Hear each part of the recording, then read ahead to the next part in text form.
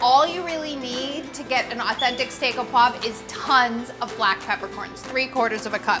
Today I'm going to show you how to make it, but first I'm going to start by making a little side dish of roasted fingerling potatoes. Slice 3/4 of a pound of fingerling potatoes in half lengthwise. Slicing them in half lengthwise leaves a lot of surface area for getting nice and golden in your oven, which is what you like, or we like anyway. Drizzle with a tablespoon of olive oil, and then season with salt and pepper. The huge. Give it a little toss. These are gonna roast at 425 degrees. I like to put my potatoes cut side down so they get nice and golden. Just throw these in the oven. They should take about 35 minutes to cook. While there's a cooking, prep your steaks.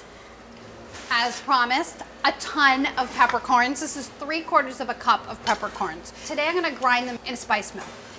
It's loud.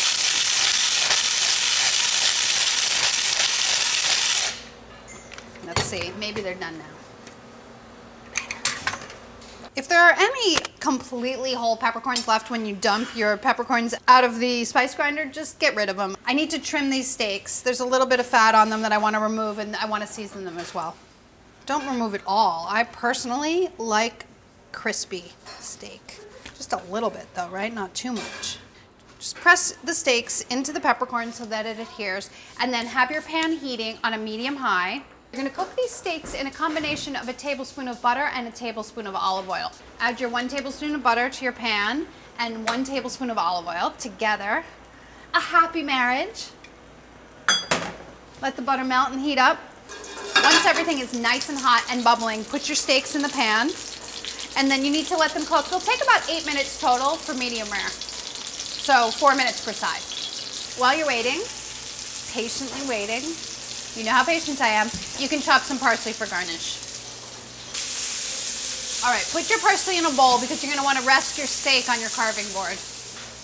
You know what, I'm gonna turn my potatoes over. I feel like it's been about 15 minutes. And then put them back in the oven.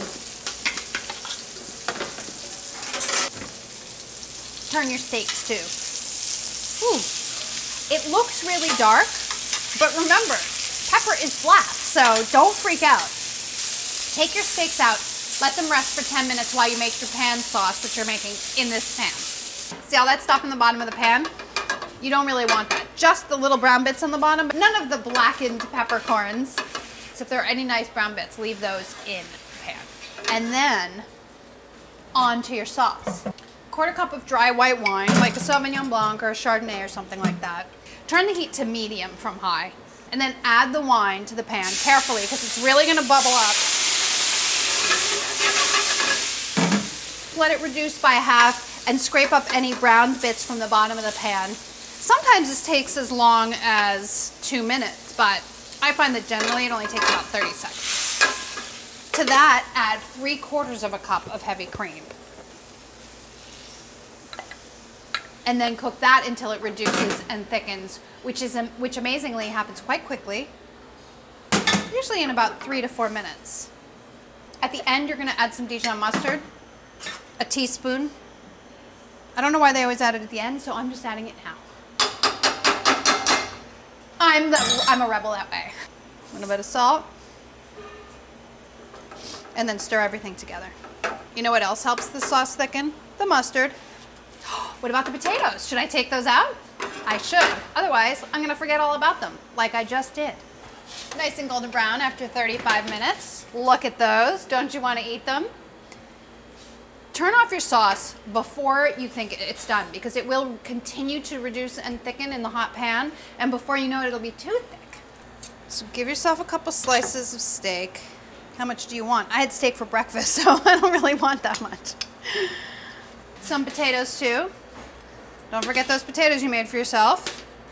I really think that there could be a green salad here. I highly recommend it to finish off your lovely dinner. And then spoon some sauce on top.